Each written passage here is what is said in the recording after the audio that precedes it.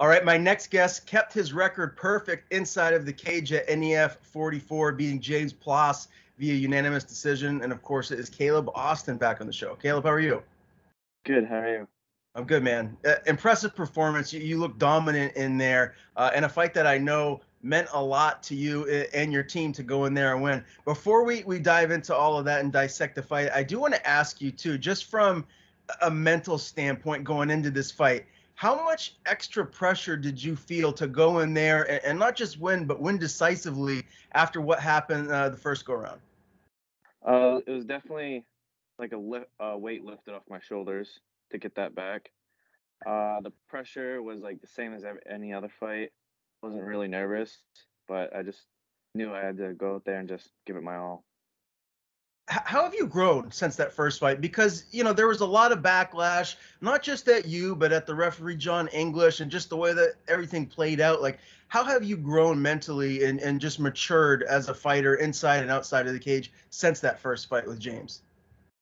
Um, things happen. In that fight, things happen, and that's not how I wanted it to go. But I just had to keep moving forward, keep pushing past it, and just grow as a person, and not just a fighter. Did you and James have a chance to talk a little bit afterwards? Obviously, it doesn't seem like there was really any bad blood necessarily, but between the two of you, you guys are, professional to one another, and you handled yourself with class. What did you guys talk about afterwards? We talked at weigh-ins, before the fight and after. He's a great guy, very nice, respectful. Um, yeah. After the fight, in the cage, he was saying like I had a lot of pressure, and I was saying like he was winging those kicks at me and did not want to get kicked by one of those. But yeah, definitely a lot of mutual respect for him and the team. I'm friends with another fighter, and Greg is a good coach. Yeah, no doubt about it. Now, the game plan really looked like for you to utilize your wrestling, and man, that's exactly what you did. You were in a dominant position throughout the majority of the fight. You landed a lot of punches. Did you ever feel like there was a chance where maybe you were going to get him out of there, or did you feel like he's just one of the guys that's really, really tough, and you'd have to get him like in a extremely compromised position and just start landing bombs to actually put him out? Yeah, he was really tough. Uh, I thought I was gonna get the choke in the second, but he didn't tap, and that was really good of him. I thought I was gonna finish him. Game plan was that, but I'll take the win, take the Are you decision win. disappointed that you didn't get the No, no.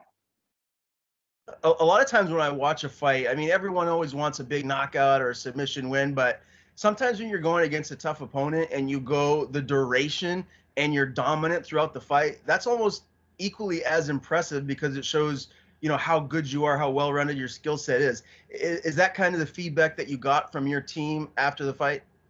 Yeah, I came back. Jesse was very supportive, like saying like that was good. Like there's nothing wrong with the decision, and I agree with him. I'll take the win. I'll take the decision no matter what. What did you think of the venue? I don't know about you, man, but I had a shirt and a suit coat when I first got there, and I felt like I was sitting in a sauna. It was so hot. Oh yeah. Did you guys feel that? Did that affect you at all? It didn't really affect us, but when we're all the fights are sitting there like during the meeting and like just getting ready to warm up, I was already warmed up before the warm up. Yeah, you Yeah. really didn't need to do a whole lot. As far as just yeah, I guess the venue in general, take the heat out of it, the equation here. But just, I mean, it was pretty cool. Like a big soccer dome. The place was packed. There was a lot of fans there in attendance. What was your overall takeaway from this trip down to Milford, New Hampshire? And are you hoping that maybe they bring NEF back there at some point? Yeah, the venue was amazing. I enjoyed it. It was pretty cool, like looking up and seeing the ceiling like that high. Uh, I would definitely fight there again if they had it there. Did you get a chance to kick back and watch the rest of the fights after you competed? Like, run me through the rest of your night after you got your hand raised. After I got my hand raised, I went out, saw my friends and family. That I'm very thankful that they were there. My teammates. But then I went and left to get some food because I was starving, and came back and enjoyed the rest of the night with all my friends, watching all the fights, the good fights. So what was the food? What did you get? Uh, got a lot of crackers, uh, pizza, probably non-healthy things. Where's the pizza from? That's my go-to, man. If I'm gonna cheat, it's pizza all day. Pizza Hut. Okay. Did you get the stuffed Yeah. crust? Yeah. Yeah, of course. Yeah, good man. You're smart there. Let's talk about camp, man, leading up to this fight, how it's been. I mean, obviously under Jesse Erickson, CMBJJ, he's one of the best in the business here. How did you feel? How was camp? Just run me through everything as you were getting ready for this rematch with James. Uh, camp was amazing. I had a lot of good teammates. They keep pushing me, punching me. Keep getting me ready for the fight. Um, the weight cut was pretty good. The teammates are always pushing me for that, making me sweat a lot. Not just like physically, but mentally and emotionally too. They're always supporting me. But yeah, I enjoyed the fight camp. It's pretty good.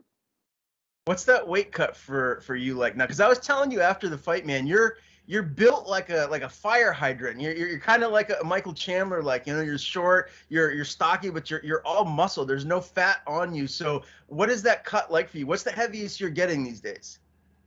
The heaviest I'm getting these days is probably like 145. That's probably I'm right now. But the 130, that was pretty easy for me.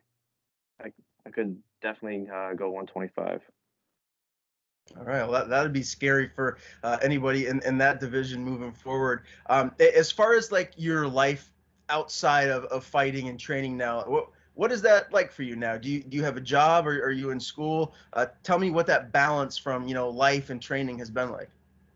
Well, I have a job and I work at a fitness center, so I can lift anytime I want, which is what I enjoy to do on my spare time. So I usually lift in the morning and then go practice in the afternoon. And so you're training almost every day. Yes.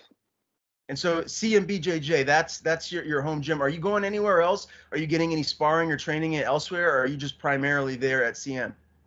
I'm primarily there at CM, but I'm willing to go anywhere.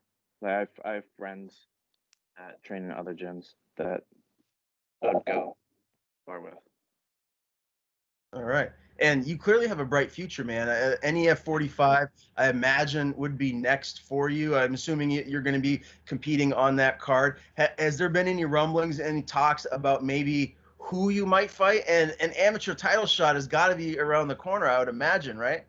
Yeah, that's what I'm aiming for right now. But like I said, I don't really know any names. Like I'm not just saying that, but like, I'm just not good with names, so I don't really know anyone. But as long as they put me in there with someone and it's for the title, I'll be fine. I'm okay with. How long do you think you're going to stay amateur? Like, when is the goal to turn pro and make a run at what I'm assuming the goal would be the UFC for you? Yeah, absolutely. The goal is the UFC. I would assume that that's every fighter's dream, which is mine. Um, but I'll probably stay in amateurs like 4 or 5 more fights before I move up to pro. So how old are you now?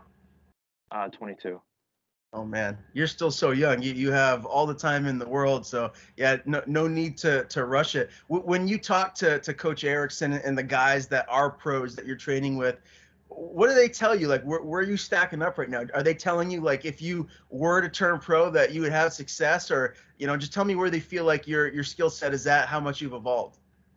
I haven't really talked about Coach Erickson about turning pro yet, but he always tell me that I'm good with what I do right now and stick to my roots, and I'll be fine with everything.